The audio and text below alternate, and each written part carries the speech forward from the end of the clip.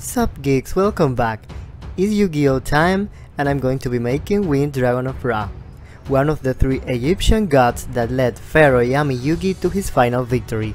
This is such a majestic creature with such a beautiful design, so let's see how I transform this card into a doll.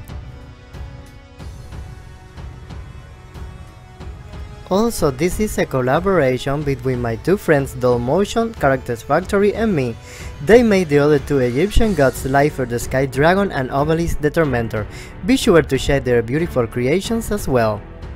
This is the concept art I made for my doll. I wanted to transform Dragon Ra into an armor, very sleek, glamorous, just because you can be powerful and fierce at the same time.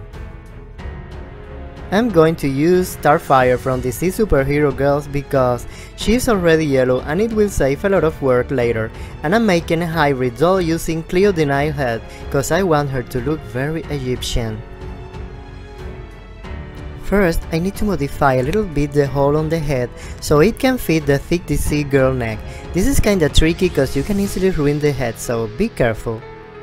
And here she is. She looks a bit weird because the color difference, but I'm gonna fix that later. So it's time to start working on the armor, and I'm using epoxy to sculpt all the details directly onto the doll's body. In the beginning, I was thinking about making an actual removable armor, but I really want her to look like in my concept, very stylized. And I've seen that dolls' armor, even if they are very well made, they are kinda bulky, and that was not how I want her to look. I really want her to look very elegant and ethereal and sophisticated, like the armor fits her perfectly. I can say I want her to look like she is the armor herself, like it's truly a part of her own body, so yeah, let's go for it. You'll see me here sculpting like crazy fast, and it might give you the impression that I made everything in just a couple of hours, but no, this actually took me some days. I need to sculpt small areas and wait for it to cure in about 4 or 5 hours. Once fully cured, I can move on to another small area. The thing is, I need to wait because if I don't do it, I could easily destroy all my previous work, and no, sculpting directly into a doll's body is not easy at all, so please always take your time and wait for your previous work to dry. It was actually funny that when I shared some teasers of my work in progress on Instagram, some of you guys thought I was making Deborah from Mortal Kombat, but let me clarify this. I love Mortal Kombat and most of its characters, but I will never make Deborah. The reason? I just hate her. She disgusts me so much, literally, I can't stand her. She looks so gross and annoying. Of course, I might be biased because she kills 2 of my favorite characters in the franchise, which are Melina and Scorpion. I know no one truly dies in Mortal Kombat, but anyways, how dare her. During all this sculpting process, I use a water spray bottle to always wet and smooth the surface. This might help later when the sanding process starts. Seamless transitions are really difficult to make, and it always requires practice and patience. And once we finish the heels, we're almost done with the body modifications. For the nails, I'm using a very easy and basic technique. I'm just using foam, and then I'm going to hot glue them onto each finger. I want her hands to look very fierce and feminine, and that's why I didn't sculpt actual claws. Always remember that this will have a complete solid color, and that will help to make all these different pieces and materials cohesive.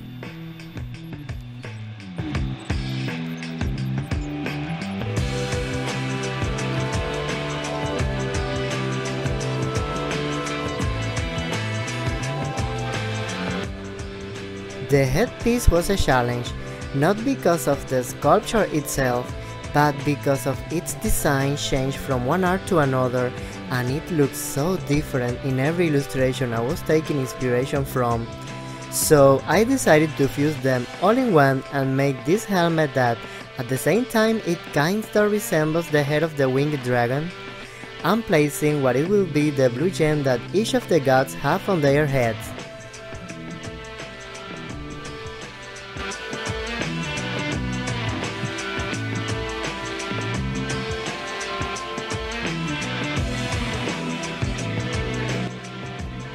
Once it's fully cured, after 6 hours we can finally remove it.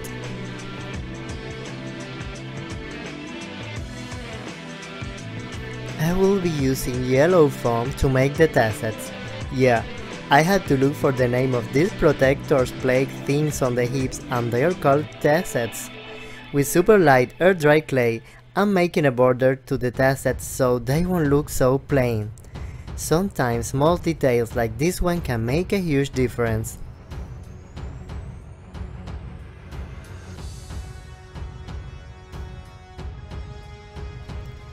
I also sculpt all these beautiful details and I use epoxy for this because I didn't want them to be flexible.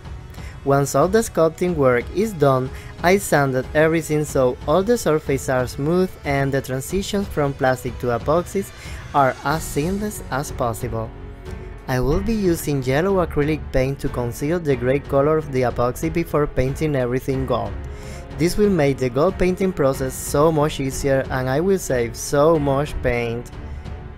It doesn't have to be perfect because we will be covering everything later, but before that step we're going to assemble all these pieces using hot glue.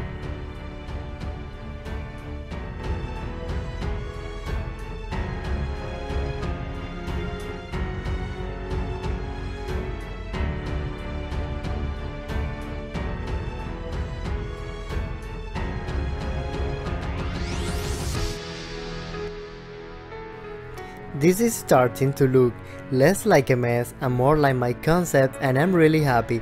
So now it's time for the moment I've been waiting since I started this doll.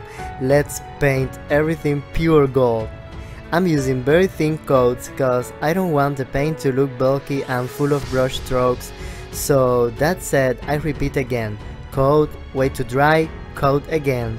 Yeah, be patient is the key, but it really pays off. She looks so beautiful, like actual pure gold. Oh my gosh, I love her.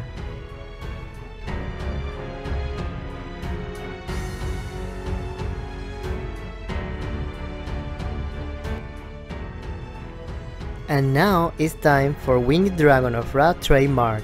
Duh, the wings. I will be using craft foam that I already cut in the shape I wanted, and I will also use some wire to give them some stability and also make them possible. So, using hot glue again, I will assemble everything. I truly want this wing to steal the show and make them super dramatic, so I will be adding a lot of details, but at the same time, they need to look kind of mechanical because for some reason Winged Dragon of Ra gives the illusion of being a machine despite actually being a god. This part was actually really satisfying to make.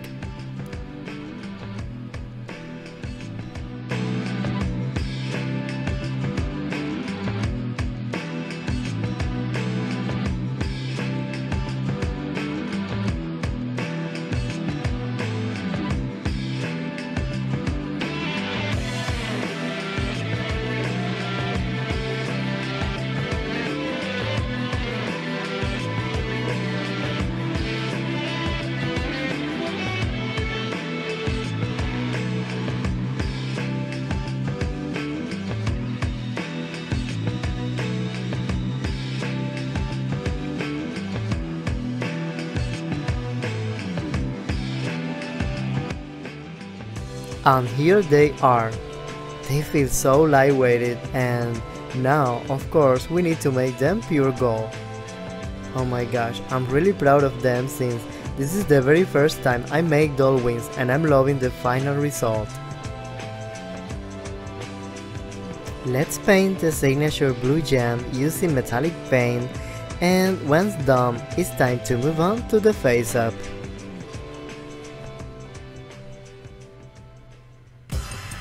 I already painted the head gold, of course, and let's start adding some diffuse blushing.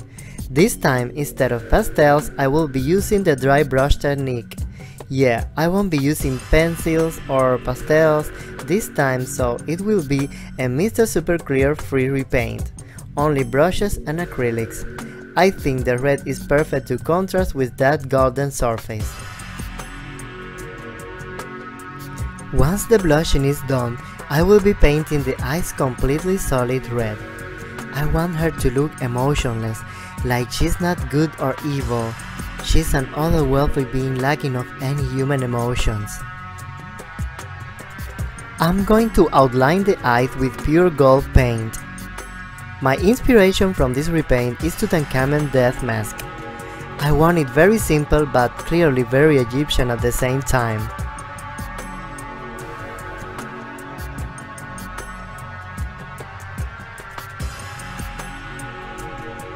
I am outlining again, but this time using metallic blue paint, and now I will be drawing the signature Egyptian eyes makeup.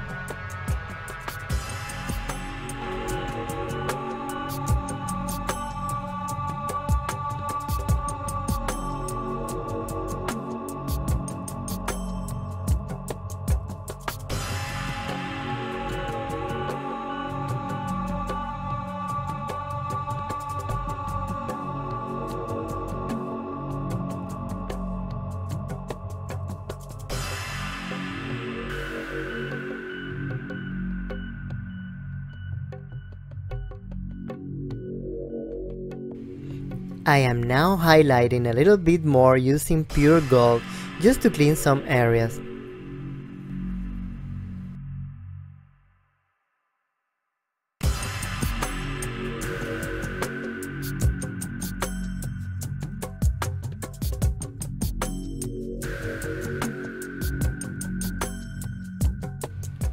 Once the face up is done, I will use Liquitex High Gloss Varnish to make her eyes glossy, like actual gems.